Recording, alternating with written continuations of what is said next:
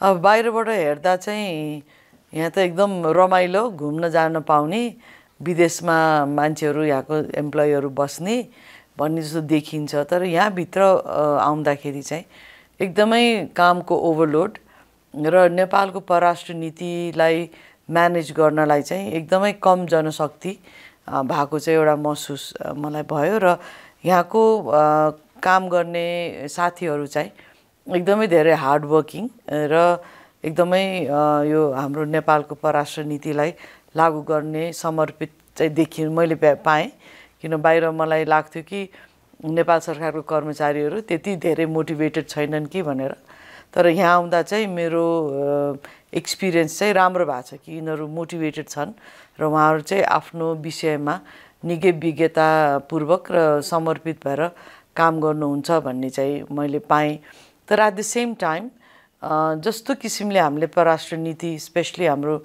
Economic diplomacy हामीले चाहिँ डियास्पोरालाई दिनुपर्ने सर्भिसेसहरू काउन्सिलर सर्भिसेसहरू त्यो दिनलाई चाहिँ नेपालको परराष्ट्र मन्त्रालय चाहिँ लाई हुनुपर्ने स्रोत साधनको चाहिँ कमी पनि रहेछ भन्ने कुरा चाहिँ मलाई एकदमै ठुलो महसुस भएको छ किन एउटा त हाम्रो इकोनोमिक डिप्लोमेसी गर्ने खालको एउटा डिभिजन पनि रहन्छ जसले चाहिँ यसैमा धेरै कन्सन्ट्रेट गरेर काम गर्ने स्पेशलाइजेसन गर्ने यसको बारेमा अलि विचार विमर्श गर्ने पोलिसी डकुमेन्टहरू तयार पार्ने यस्तो पनि हामीसँग रहन्छ र अर्को चाहिँ विदेशमा बस्ने नेपाली दाजुभाइ दिदीबहिनीहरूलाई जति सेवा दिन सक्नु पर्थ्यो किन अब त धेरै नेपालीहरू बाहिर गइसके र त्यो दिन सक्ने जनशक्ति या त्यो दिन सक्ने भनौँ न अनलाइन टेक्नोलोजीहरूको पनि हामी कहाँ चाहिँ अभाव रहेछ भन्ने कुरा मैले बुझेँ होइन दुई तीनटा कुराहरू आज भर्खर हाम्रो institute of foreign अफेयर्सको board meeting भएको थियो त्यहाँ पनि मैले राख्ने मौका पाएँ र यो तर्फ हामीले काम गर्नुपर्छ है भनेको छु एउटा चाहिँ नेपालको फरेन पोलिसी के हो भन्ने कुरा चाहिँ एकदम एटलिस्ट एउटा सरसर्ती रूपमा पनि बुझाउने चाहिँ यो फरेन मिनिस्ट्रीले गर्नुपर्छ कि जस्तो भनेर मलाई लाग्यो र दुईटा ग्रुपलाई एउटा चाहिँ हाम्रो पोलिटिकल पार्टिजहरूलाई र जो सांसदहरू हुनुहुन्छ र विभिन्न मन्त्रीहरूलाई पनि किन म पनि एउटा सांसदै भएर मन्त्री भए हो तर हामीलाई कसले पनि नेपालको फरेन पोलिसी यो है भनेर सिकाउने या कुनै ह्यान्डबुक हुँदैन जस्तो हाम्रो अरू रुल रेगुलेसनको त हामीसँग त ह्यान्डबुक छ होइन नेपालको नियमहरू कानुनहरू के छन् आज संसद हामीले कसरी फङ्सन गर्ने तर नेपालको परराष्ट्र नीति के हो किन यो त नेपालको परराष्ट्र नीति हो नि पार्टीगत त हुँदैन तर यसको ओरिएन्टेसन हामीसँग छैन र एउटा यो ओरिएन्टेसन चाहिँ यो प्रदेशका सांसदहरू र हामी जति पनि यो सेन्ट्रलका सांसदहरू सङ्घका सांसदहरू र मेबी इभन मेयर उपमेयर लेभलमा पनि हामीले गर्नुपर्छ कि हाम्रो परराष्ट्र नीति के हो हाम्रो के मान्यतामा हाम्रो देश यहाँसम्म पुगेको छ र यसलाई कसरी कायम गर्ने हामीले कस्तो ठाउँमा गएर के बोल्नुहुन्छ के बोल्नुहुन्न कतिसम्म हाम्रो फ्रेन्डसिप कस्तो हुनुपर्छ भन्ने कुराहरू चाहिँ एउटा ओरिएन्टेसन हामीले गर्नुपर्छ कि र एउटा गाइड बुक जस्तो तयार पार्नुपर्छ कि जस्तो पनि लाग्यो त्यस्तै चाहिँ मिडियालाई पनि किन मिडियाको कारण पनि हाम्रो परराष्ट्र नीति या परराष्ट्र नीतिहरू चाहिँ देशमा विदेशमा बस्ने मान्छेहरूले मिडियाको रिपोर्टमा पनि व्याख्या गरेर हुन्छ हाम्रो परराष्ट्र नीति नन अलाइन्ड हो तर कहिले कहिले मिडियामा यस्तो रिपोर्ट आउँछ जसले गर्दाखेरि हाम्रो चाहिँ नेबरसँग या कोही अरू देशहरूसँग हाम्रो सम्बन्ध बिग्रिन पनि सक्छ र यो एकदमै सेन्सिटिभ कुरा हो तर अब हाम्रो प्रेस फ्रिडम छ भन्दैमा जे पाइ उही लेखेर देशलाई ड्यामेज गर्ने काम चाहिँ गर्नुहुन्न भन्ने कुराको पनि ओरिएन्टेसन चाहिँ मिडियामा हुने र अहिले मैले मिडिया भन्दा खालि यो ट्रेडिसनल मिडिया होइन अनलाइनमा लेख्ने मान्छेहरूले पनि कुन हदसम्म हामीले बोल्ने त किन सबै देशको आफ्नो नीतिहरू हुन्छ र त्यही अनुसार चाहिँ त्यो देशको हरेक सिटिजनले चाहिँ बिहेभ गर्नुपर्छ र अफकोर्स आफ्नो वैचारिक निकटता कोही देशको विचार मन पर्ला कसको मन पर्दैन तर as a country how we have survive, हाम्रो सोभरेनिटी के हो, हाम्रो इन्डिपेन्डेन्स के हो, हाम्रो परराष्ट्र नीति के हो भन्ने कुरा चाहिँ हरेक सिटिजन र हरेक पोलिटिकल पार्टीको एउटै हुनुपर्छ जस्तो लाग्छ।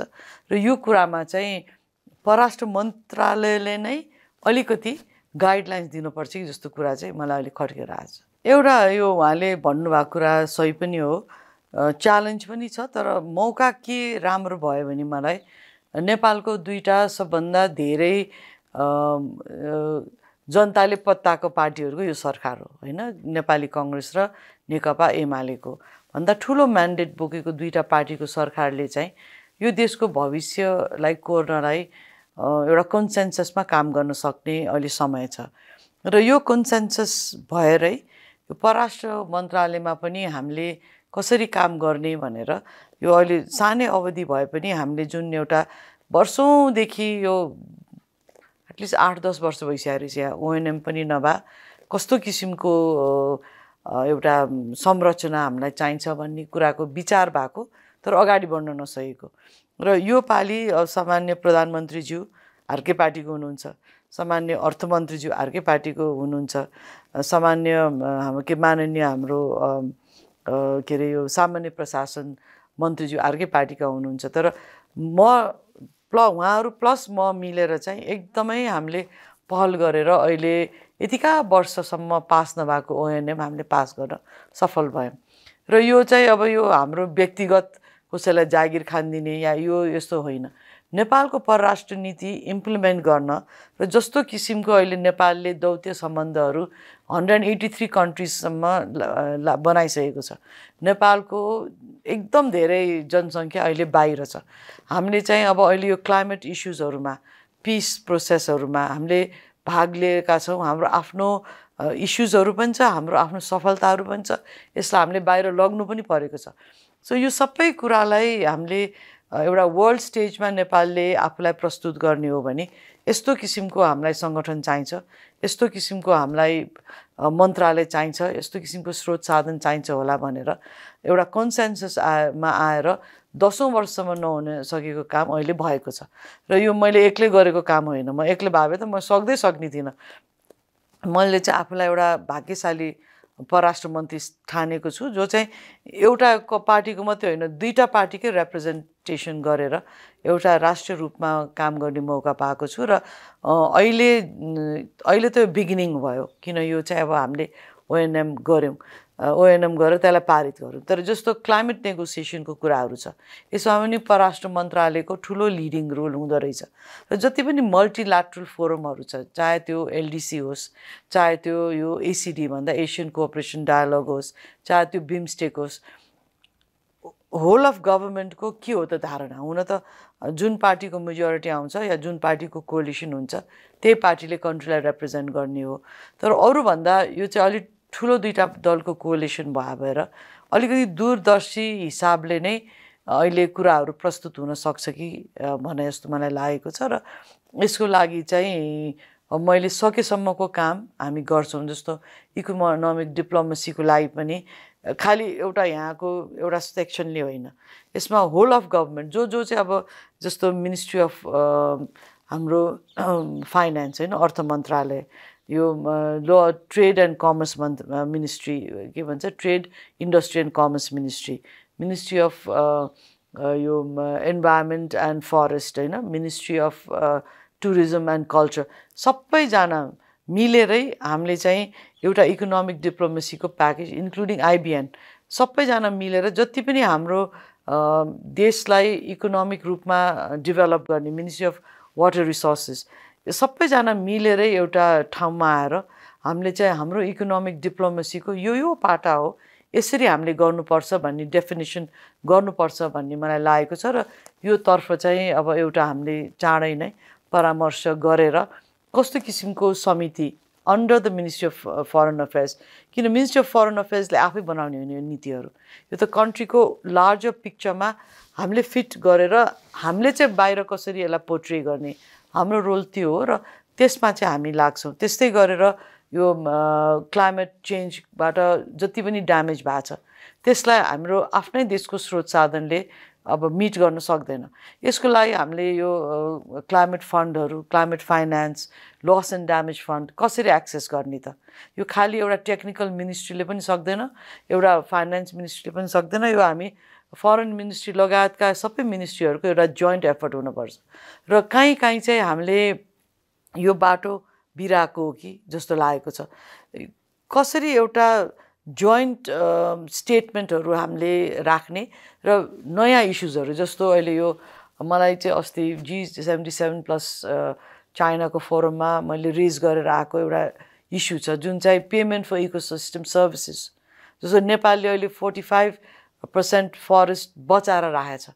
यो नेपालीको लागि मात्रै बचाएको होइन, हामीले वर्ल्ड वाइड यो ग्लोबल सिङ्क, यो हामीले क्लाइमेट चेन्जको अगेन्स्ट त्यसलाई ब्यालेन्स गर्न बचाओ। तर यसको लागि यो हुँदाहुँदै पनि हाम्रो देशमा त अझ पनि क्लाइमेट चेन्जबाट को नेगेटिभ इम्प्याक्ट त हामीले फिल गरिरहेछौँ। भन्दा यो सबै कुरालाई हामीले भन्न सक्नु पऱ्यो कि हामीलाई चाहिँ यसको कम्पन्सेसन देऊ, पेमेन्ट फर इकोसिस्टम सर्भिसेस भन्ने कुरा चाहिँ अब एउटा ग्लोबल रूपमा नेपालले रेज गर्न सक्छ र हामीले रेज पनि गर्नुपर्छ। किन पोल्युटेन्ट कन्ट्रिजहरूले हामीले क्रिएट गरेको सिङ्कको लागि हामी कहाँ आउनुपर्छ अनि त्यसको पेमेन्ट। तर हामीले पनि एज नेपालिज त्यसको लागि एउटा फ्रेमवर्क तयार पार्नु पऱ्यो। यो पैसा कसरी एक्सेस गर्ने, अरूहरूले पेमेन्ट गर्दा नेपालमा काउन्टिङ कसरी गर्ने। हिजो भर्खर मैले थाहा पाएँ कि यहाँको कुनै एयरलाइन्सले हाम्रो भित्र चाहिँ त्यो फ्रेमवर्क नबनिसके भएर कम्बोडिया, भुटानमा तिर्छ अरे इकोसिस्टम सर्भिसेसको के भन्छ यो कार्बन सिङ्कको पैसाहरू। सो यो कुराहरूमा चाहिँ हामीले जोइन्टली काम नगरेसम्म हामीले चाहिँ यसको फाइदाहरू पाउन सक्दैनौँ। र आइम भेरी होपफुल कि यो दुईटा पार्टीको स्ट्रङ गभर्मेन्ट र स्टेबल हाम्रो देश भइरहेको छ र हुन्छ पनि। यो कुराहरूमा चाहिँ हामी अगाडि बढ्नुपर्छ जस्तो मलाई लाग्छ। सो एउटा यहाँ होमवर्क गर्नु पऱ्यो, त्यसपछि हामी एङ्गेज हुन्छौँ। जस्तो अहिले यो पालिको जुन UNGAमा हामी गयौँ, एकदमै धेरै इङ्गेजमेन्ट प्रधानमन्त्रीजीले पनि गर्नुभयो। उहाँ पनि एकदमै धेरै हार्डवर्किङ हुनुहुँदो रहेछ। मैले पनि गरेँ सकेसम्म। मेरो त तपाईँले खुट्टा हेर्नुभयो भए हात्तीको खुट्टा त भएको थियो। त्यहाँ कस्तो हुँदो रहेछ, गाडीमा जान पाउने एकतर्फी तर आउन नपाउने। सो हाम्रो अफिस होटलहरू टाढै थियो, सो हिँडेरै जानुपर्ने। स्पेसली एज मिनिस्टर हामीले चाहिँ त्यत्रो प्रिभिलेज नपाउने। अब हेड अफ गभर्मेन्टहरूलाई त उहाँहरूको त अब कारकेडहरू हुन्थ्यो होइन, तर हामीले म्याक्सिमम एङ्गेजमेन्ट हामीले गऱ्यौँ। म्याक्सिमम नेपालका कुराहरू, चाहे त्यो सिक्युरिटी काउन्सिलमा होस्, चाहे त्यो कुनै पनि फोरमहरूमा होस्, हाम्रो क्लाइमेट चेन्जको इस्युजहरू हामीले गरेको राम्रो कामहरू, जस्तो अब अहिले पिस मेकिङ प्रोसेसमा कसरी नेपालले एउटा आफ्नो होम ग्रोन प्रोसेसबाट हामी पिसमा आयौँ र अहिले हामीले जुन ट्राइब्युनलहरू बनाइरहेछौँ, यो कुराहरूलाई पनि हामीले राख्यौँ भने हामीलाई परेको मर्काहरूको कुरा पनि हामीले एकदमै लाउड भोइस रेज गरेर आछौँ। र हामीले गर्न सक्ने राम्रो कामहरू जस्तो ACDमा जाँदा एसियन कोअपरेसन डायलगमा चाहिँ स्पोर्ट्स डिप्लोमेसी बारेमा हाम्रो मेन थिम थियो। त्यसमा चाहिँ मैले नेपालले माउन्टेनियरिङ र राफ्टिङ यो दुईटा चाहिँ हामीले लिडरसिप लिएर अगाडि बढाउँछौँ भनेर आएको छु। र अहिले चाहिँ अब फेरि यो इन्टर मिनिस्ट्रियल एउटा मिटिङ राखेर यसमा हामीले कसरी अगाडि एक्सर्साइज गर्ने, किन यो हाम्रो एसेट हो। अब यो यत्रो हाई माउन्टेन पिक त अरू काहीँ पनि छैन। माउन्टेनियरिङमा जस्तो काम नेपालमा भएको छ, जस्तो किसिमको युनिक हाम्रो एउटा माउन्टेनियरिङको एक्सपिरियन्स छ, यो हेर्न त मान्छेहरू आउन सक्छ नि। र यसमा चाहिँ एउटा चाहिँ स्पोर्ट्स एजेन्डा पनि हो, तर यसमा चाहिँ हाम्रो क्लाइमेट चेन्जको एजेन्डा र how to protect the mountains, how beautiful they R and how unique they are भन्ने कुरालाई पनि हामीले चाहिँ यो मार्फत लग्न सकिन्छ कि। त्यस्तै गरेर the importance of our reverse, यो कुराहरूलाई पनि एम्फसाइज गर्न चाहिँ यस्तो प्रोग्रामहरू हामीले लिडिङ गरेर लग्ने र हाम्रो मल्टिल्याटरल बायोल्याटरल इङ्गेजमेन्टहरू चाहिँ बढाउने भन्ने चाहिँ एकदमै हाम्रो अब गुड स्टार्ट भएको छ, तर यसलाई सस्टेन गरेर लग्नुपर्छ। अब हामीले सागको एउटा साइड लाइन मिटिङ राख्ने कि भनेर ट्राई गरेका थियौँ, तर सागमा चाहिँ कस्तो रहेछ भने जति मेम्बर छ सबैको कन्सेन्सस नभइकन त्यो नहुने।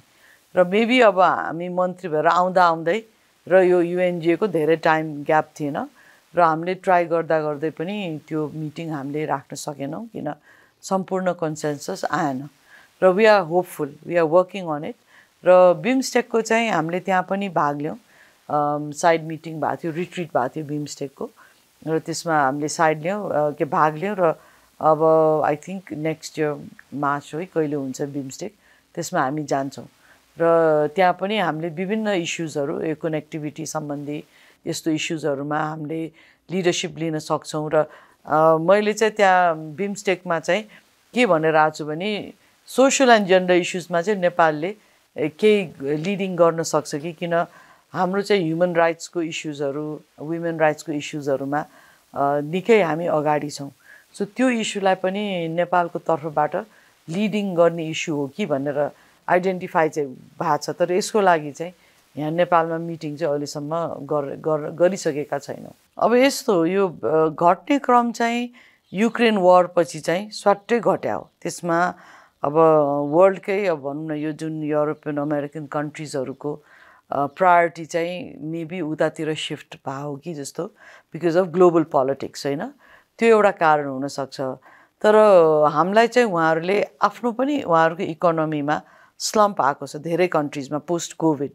तर त्यो हुँदाहुँदै पनि जस्तो संयुक्त राज्य अधिराज्य बेलायतले हामीलाई राम्रै सब्सटेन्सियलै एउटा एड प्याकेज दिनुभएको छ। र उहाँ चाहिँ हाम्रो एउटा ट्रेडिसनल ओल्ड पार्टनर हो। अब सबभन्दा पहिला नै उहाँहरूसँग हाम्रो दौत्य रिलेसनसिप छ। उहाँहरूसँग हाम्रो ब्रिटिस गोर्खाहरू हुनुहुन्छ र लार्ज नम्बरमा नेपालीहरू त्यहाँ बसोबास पनि गरिरहेछन्। र यो रिफ्लेक्सन चाहिँ उहाँहरूले हामीलाई आफ्नो देशमा गाह्रो हुँदा पनि उहाँहरूले चाहिँ हामीलाई कहिले पनि सपोर्टमा कमी गर्नु भएको छैन। र अहिले पनि राम्रै प्याकेज उहाँहरूले हेल्थमा, अब यो क्लाइमेट चेन्ज, फरेस्ट्री आदि इत्यादिमा दिनुभएको छ। सो हाम्रो त्यो लेभलमा चाहिँ डिप्लोमेसी अझ पनि राम्रै छ।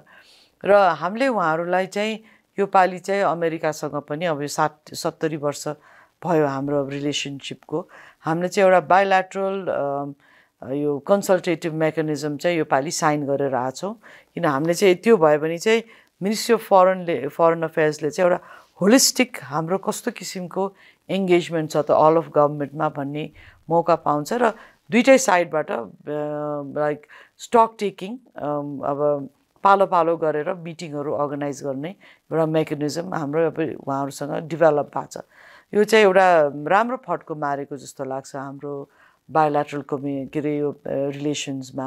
र अरू कन्ट्रीहरूसँग पनि हाम्रो इङ्गेजमेन्ट EUहरूसँग पनि राम्रो छ। र अहिले यो जुन हाम्रो यो ट्रुथ एन्ड यो रिकन्सिलिएसन कमिसनहरू बन्छ, डिसअपियरेन्सको कमिसनहरू बन्छ, यसमा पनि उहाँहरूको participation is very vital to us. किन उहाँहरूले चाहिँ एउटा इन्टरनेसनल सपोर्ट, इन्टरनेसनल एक्सेप्टेन्स र कम्पन्सेसनको कुराहरूमा पनि उहाँहरूले हामीलाई सपोर्ट गर्नुभयो भने हामीले जुन काम आफ्नै लेभलबाट इनिसिएट गरेका छौँ त्यो चाहिँ सक्सेसफुल हुनसक्छ। र जतिजना पनि अब यो दौत्य सम्बन्ध कायम भएको देशका राजदूतहरू मलाई भेट्न आउनु भएको छ, उहाँहरूसँग चाहिँ मैले यो कुरा चाहिँ हरेकसँग राखेको छु। यो प्लस द फ्याक्ट द्याट हामी नेपाल चाहिँ 2026मा हामी चाहिँ यो लिस्ट डेभलप्ड कन्ट्रिजबाट हामी ग्रेजुएट गर्छौँ। र त्यो बेलामा चाहिँ हामीलाई हाम्रो जति पनि अब मित्र राष्ट्रहरू हुनुहुन्छ उहाँहरूले चाहिँ हामीलाई ट्रेडमा आदि इत्यादि कुरामा चाहिँ सपोर्ट गर्नुपर्छ भन्ने कुरा पनि हामीले राख्दै आएका छौँ। र यो चाहिँ हाम्रो गभर्मेन्टको एउटा प्रायोरिटी इस्यु हो। र यसमा चाहिँ अब हाम्रो प्राइड पनि छ हामी ग्रेजुएट गरिरहेछौँ भनेर। तर कति कुरामा हामीलाई अप्ठ्यारो पनि पर्न सक्छ र त्यो बेलामा तपाईँहरूले चाहिँ हामीलाई सहयोग गर्नुपर्छ है हाम्रो ट्रान्जिसन पिरियडमा भन्ने कुरा चाहिँ राखिरहेको छु। र यसमा चाहिँ उहाँहरूले पनि अटेन्टिभली सुन्नुभएको छ, किन उहाँहरू हाम्रो धेरै पुरानो मित्रहरू हुनुहुन्छ। यो चाहिँ अब यो पर्सेप्सन हो। तर यो भनेर अब मैले चाहिँ होइन यो एउटा कन्ट्रीसँग मात्रै दौत्य सम्बन्ध कायम गर्नुपर्छ भन्ने चाहिँ अवश्य होइन। किन हाम्रो चाहिँ जियोग्राफिकल सेन्सिटिभिटी र where we are placed in the world, यसले चाहिँ हामीलाई डिफाइन गर्छ। र हाम्रो एन्सेस्टर्सले जसले हाम्रो कन्ट्री क्रिएट गर्नुभयो पृथ्वीनारायण शाह, उहाँले नै हामी चाहिँ दुई ढुङ्गा बिचका तरुल हौँ होइन, चेतना भया भनेर भन्नुभएको छ। सानो भएदेखि यो सुनेको, र यो भने के होला भन्दा अब अहिले आएपछि एकदमै मलाई ज्ञान भएको छ। यो भनेको चाहिँ हामी चाहिँ एकदम आफ्नो ठाउँमा थिर बस्ने, राइटतिर पनि धेरै नढल्ने, लेफ्टतिर पनि नढल्ने, हामी एकदमै राम्रोसँग बस्ने भन्ने कुरा रहेछ। र हाम्रो फरेन रिलेसन्स चाहिँ is defined by the fact that हामी चाहिँ एउटा सोभरेन नेसन भएर बाँचिरहेको देश हो। हाम्रो भू परिवेशले हाम्रो अहिले जस्तो किसिमको संविधान छ त्यसलाई पनि हामीले फलो गर्छौँ र हाम्रो देशलाई समृद्ध हुन, हाम्रो देशका नागरिकहरू सुखी हुन, हाम्रो देशलाई इन्डिपेन्डेन्ट कन्ट्री भएर बस्नलाई, बाँच्नलाई, हाम्रो देशमा आउने क्राइसिसहरूमा हामीलाई कसले सपोर्ट गर्छ उनीहरू पनि हाम्रो दोस्त हो। हामी सबैको साथी, कसैको दुश्मनी होइन। र कन्ट्रिजहरूको आफ्नो कम्पिटिसन होला, त्यसमा हामीलाई के लेना देना? उहाँहरूको ट्रेड छैन कि, उहाँहरूको दौत्य सम्बन्ध छैन कि, that's their business, it's not our business. अब हो म विदेश भ्रमणमा चाइना गएको छैन, त्यो पक्कै हो। तर अस्ति मोदीजीसँगको भेटघाटपछि हाम्रो चाइनाको परराष्ट्र मन्त्री ज्यू वाङ्गीसँग पनि प्रधानमन्त्रीज्यू र मैले भेट गरे हो र त्यो पनि एकदम सौहार्दपूर्ण वातावरणमा भेट भयो। र चाइना पनि हाम्रो लागि इक्वली इम्पोर्टेन्ट कन्ट्री हो, किन नर्थमा बोर्डर छ नि त हाम्रो, यत्रो ठुलो बोर्डर विथ चाइना होइन। र हामीलाई उहाँहरूले पनि जहिले पनि नेपाललाई दुःख पराए बेलामा इन्डिया चाइना दुइटैले सपोर्ट गर्छ। अहिलेको फ्लडमा पनि अब मित्र राष्ट्र भारतबाट पनि हामीलाई धेरै सपोर्ट आयो, चिनिया साथीहरूले पनि हामीलाई सपोर्ट गर्नुभएको छ। र दुइटै कन्ट्रीसम्म अब अस्ति भन्नु पनि भयो हाम्रो परराष्ट्र मन्त्रीज्यूले, अब तपाईँलाई पनि तपाईँ आउनुपर्छ है भनेर मैले म आउँछु नि भनेर भने होइन। उहाँहरूले बोलाउनुहुन्छ म जान्छु, त्यो त बोलायो भने त हामी गइहाल्छौँ नि, नजाने कुरै हुँदैन होइन। र मेरो इन्ट्रेस्टिङ रहेछ किन यो 100 डेजको जुन सेटअप छ नि त्यसमा मैले आफ्नो स्कोर हेर्दा त मैले त सबै गरिसकेको रहेछु 100% भएको छ। खालि एउटा टेन्डर कल गर्ने चाहिँ बाँकी छ, तर त्यो पनि यो उसको यो पासपोर्ट सम्बन्धी, तर त्यसको होमवर्क सबै रेडी भइसक्यो। र हाम्रो जुन जुन टार्गेट थियो नि, जस्तो युएनजिएमा जाने, दौत्य सम्बन्धहरू कायम गर्ने, हाम्रो जति पनि हामीले टार्गेट राख्नु भएको थियो साथीहरूले, किन त्यो टार्गेट राख्ने बेलामा फेरि म थिइनँ, पहिला नै बनाइसक्नु भएको रहेछ, अनि त्यसपछि हामीले डिस्कस गरेर फाइनल गर्ने बेलामा मात्रै म थिएँ। र त्यो टार्गेट अनुसार चाहिँ परराष्ट्र मन्त्रालयको चाहिँ एटलिस्ट 100 डेजको चाहिँ एकदमै 100% पास भएको छ।